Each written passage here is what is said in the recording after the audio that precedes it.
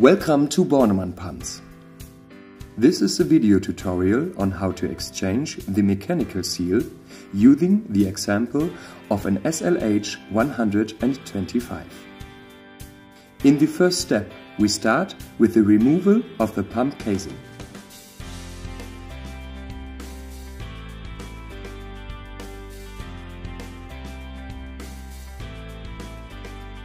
There are markings on the pump casing, on the intermediate flange and on the suction cover. These markings must match during reassembly.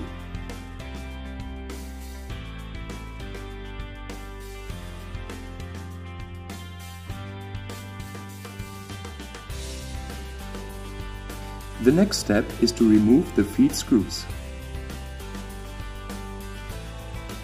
Each time before you start loosening a fastening screw, place a wedge between the feed screws.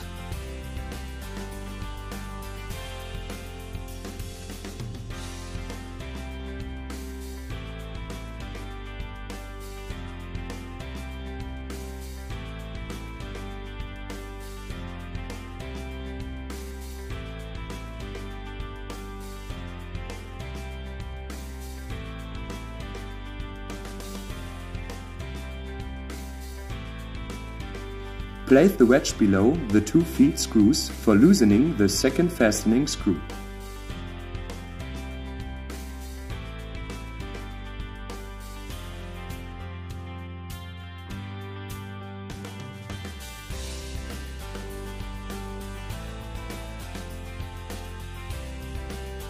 After removing the screws, the splinted shaft becomes visible.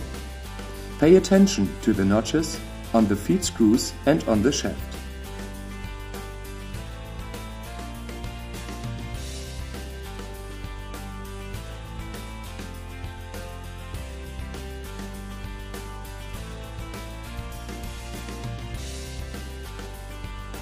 If the feed screws are slightly sticky, it can be helpful to place a tire level between feed screws and intermediate flange and exert some pressure, or to tap them lightly with a plastic hammer.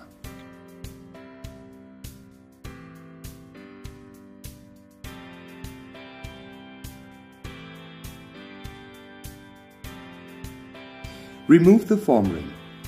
It is provided with a profile on one side so that the ring can be reinserted in one direction only. After having removed the form ring, you can now remove the mechanical seals.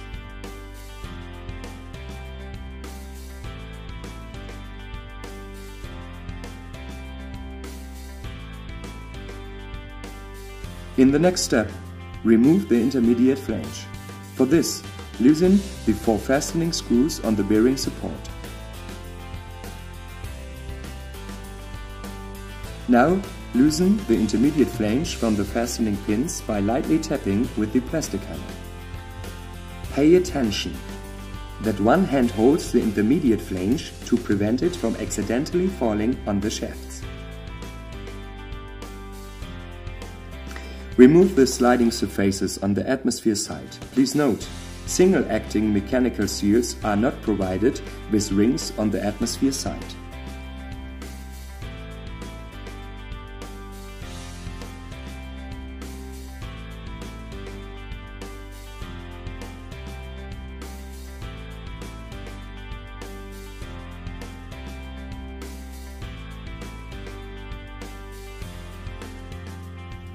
In this setting you can see the drive pins for the rotating unit on the atmosphere side.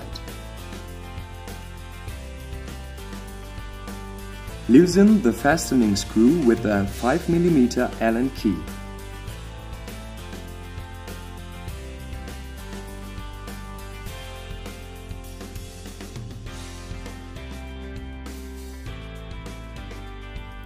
The mechanical seal is provided with threaded bores which can be used as dismantling 8 lifting screws.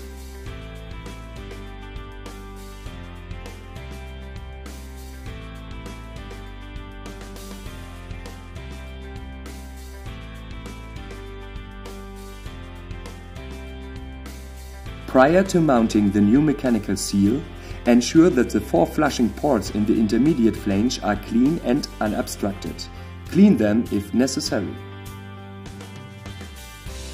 You need the following aids for mounting the new mechanical seals: a 5mm Allen key, food-grade oil, alcohol for cleaning the sliding surface, and a bottle of blue Loctite.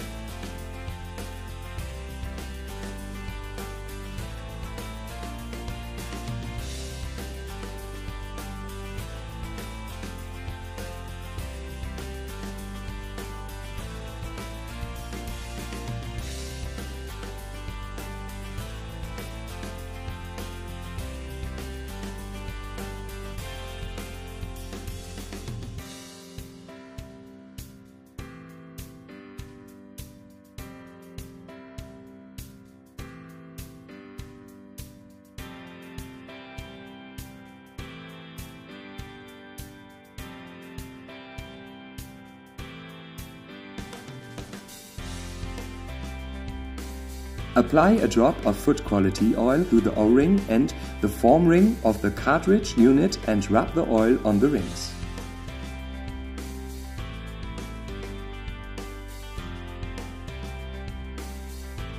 Place the unit left or right into the intermediate flange. Both directions are possible. Press the unit over the O-rings and correct the position if necessary. Coat each fastening screw with a drop of blue Loctite before putting them into place.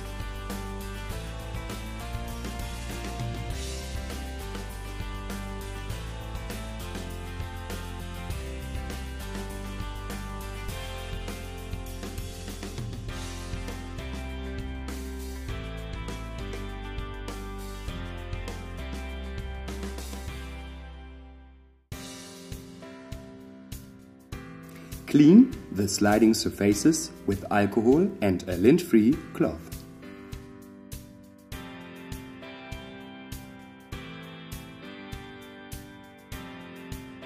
Insert the sliding surfaces.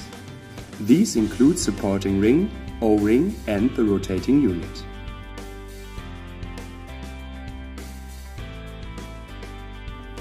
Insert the support ring first and then the O-ring. Note that, as mentioned before, this step is not applicable in the case of single-acting mechanical seals.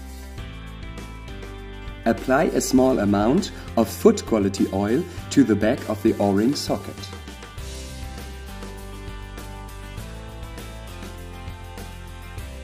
Insert the rotating unit in such a way that the recesses on both sides fit on the corresponding drive pins.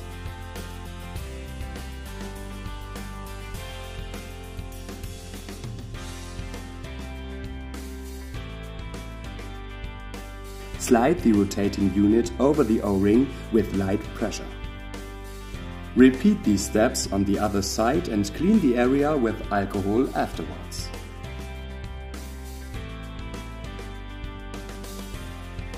Reinsert the intermediate flange carefully and cautiously. Pay attention to the position of the centering pins.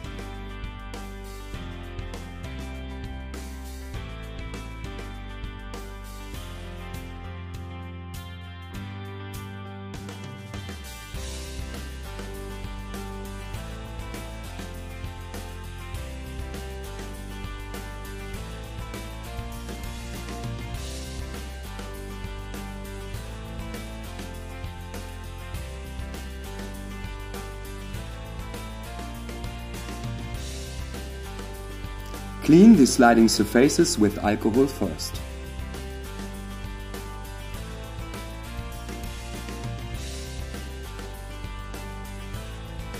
Insert the mechanical seal.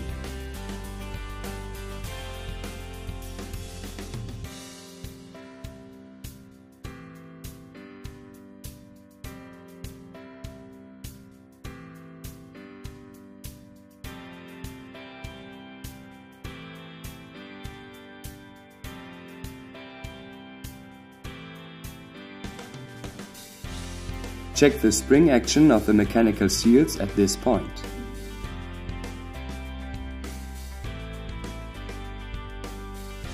Place the O-ring between feed screw and mechanical seal.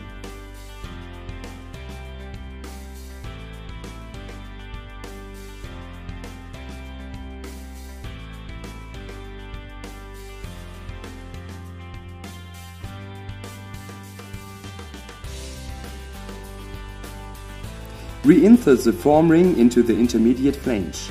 As already mentioned, only one mounting position is possible. New form ring may have to be pre-stretched a little.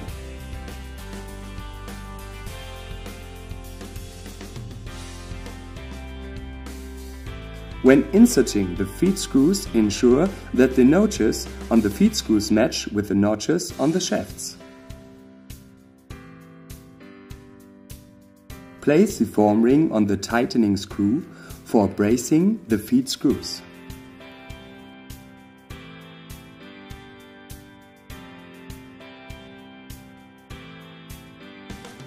Secure the thread by applying a drop of blue Loctite and insert it in the clamping element.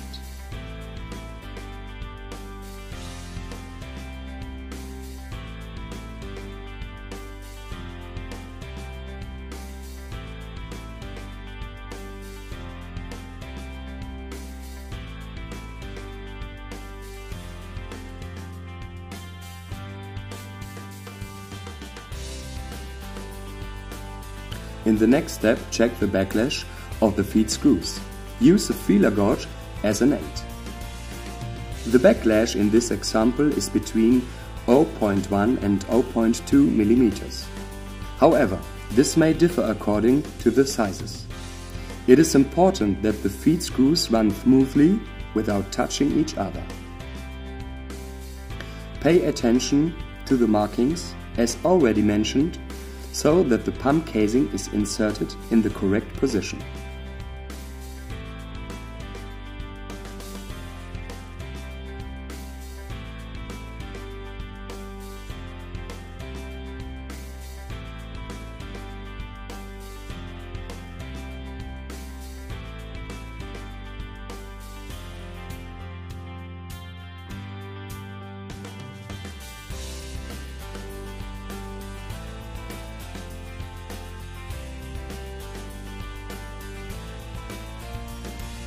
Finally, rotate the drive shaft to check whether the feed screws can be turned easily.